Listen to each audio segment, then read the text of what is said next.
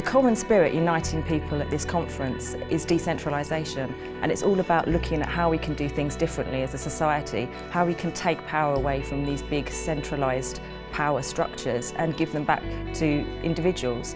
And that's exactly what IOHK is about, so it's really great to be part of that and have these conversations with people who want to do similar things as us. I love coming to these kinds of conferences because you get to meet such a diverse crew of people. Again, wildly intelligent, visionaries, non-judgmental in a way. I like that about the people here. You can really just kind of speak your mind and speak upon ideas that would sound insane to most people, but to these people they can actually see value and see the future in it. And yeah, I have to say, honestly, because I've been to a lot of these conferences over the years, this has been one of the best. You know, when I entered the space, every time we got any bit of news whatsoever on CNN or CNBC, it'd just be all over Bitcoin Talk and Reddit. And now we don't react to the news, we make the news. It's truly amazing. There's people here who are building islands. There are people here who are starting their own governments.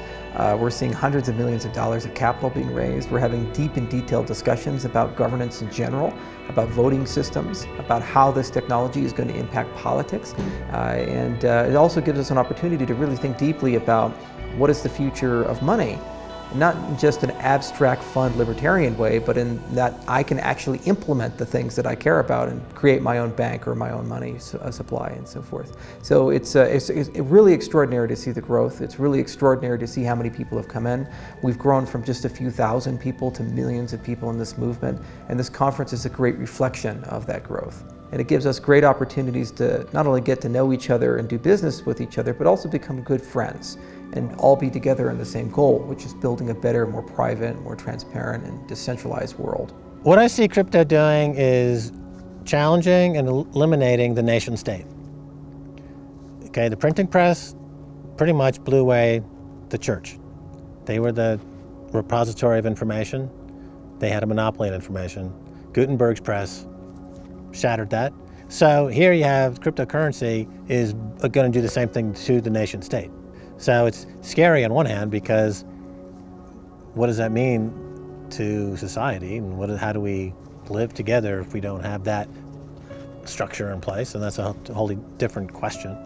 But clearly the nation state is completely reneging on its obligation. The social contract that John Locke talked about has been shattered. You know, he said that if the social contract is broken, the people must revolt. They design a system to make everyone a debtor as quickly as they can.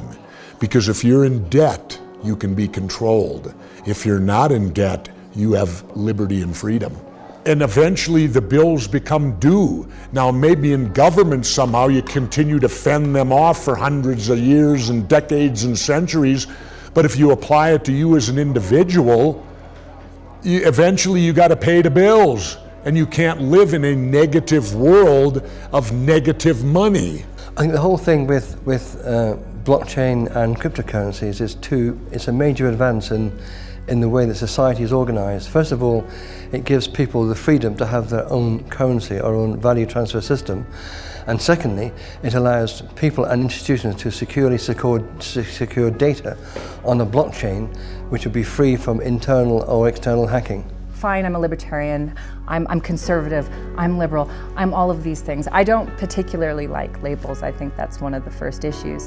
And I think that's what's so interesting about this space as well. It's even decentralizing a need to have a label. I mean, at the end of the day, it's just what is logical, what is reasonable, what is rational, what is fair, what is equitable. And these things can be answered, and they don't need to be answered by, well, a conservative answer with this, you know, with whatever their monetary policy is or position, or a liberal answer. It's always somewhere in the middle, and Charles talks about this a lot.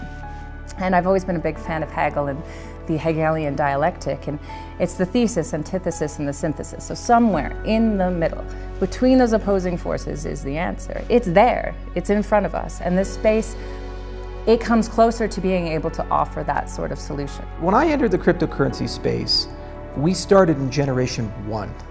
You know, the Nick Szabos and the Wei Dais and you know, the David Chums of the world, they got to live in generation 0. They were before Bitcoin.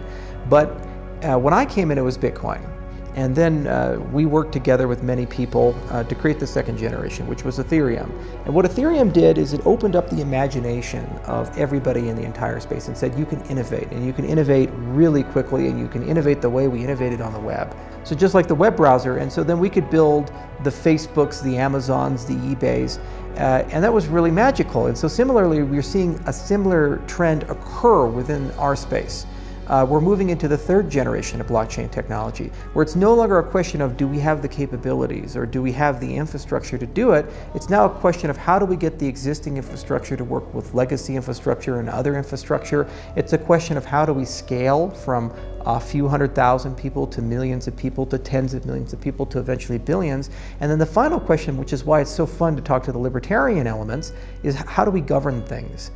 At the end of the day, we're going to end up having to figure out how to pay for the long-term maintenance of these systems, and we're going to have to figure out how to make decisions of when and how to fork, to add new features and new products to our protocols respectively.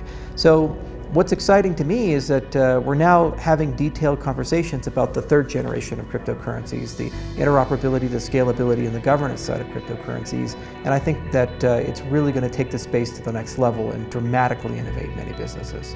I think the thing with blockchain and cryptocurrency, it is decentralized and it does take away power from the state.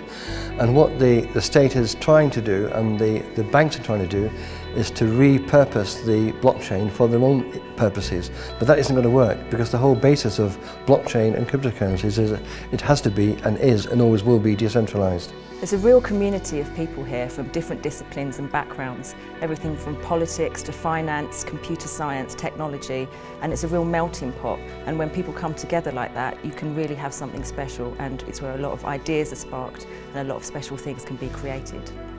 When I was on a panel earlier today, we were talking about a supply chain management blockchain system for farms, following tomatoes from where they're grown to where they end up on your dinner plate. So it's really exciting to see pulling all of these different ideas and these different people together, create a common goal of a better, more transparent, fair, and decentralized world. These conferences are necessary, and I am really happy that they are happening all over the world. And I'm really actually honored to be here, happy to be here, and I'm pleased that IOHK is part of the conversation.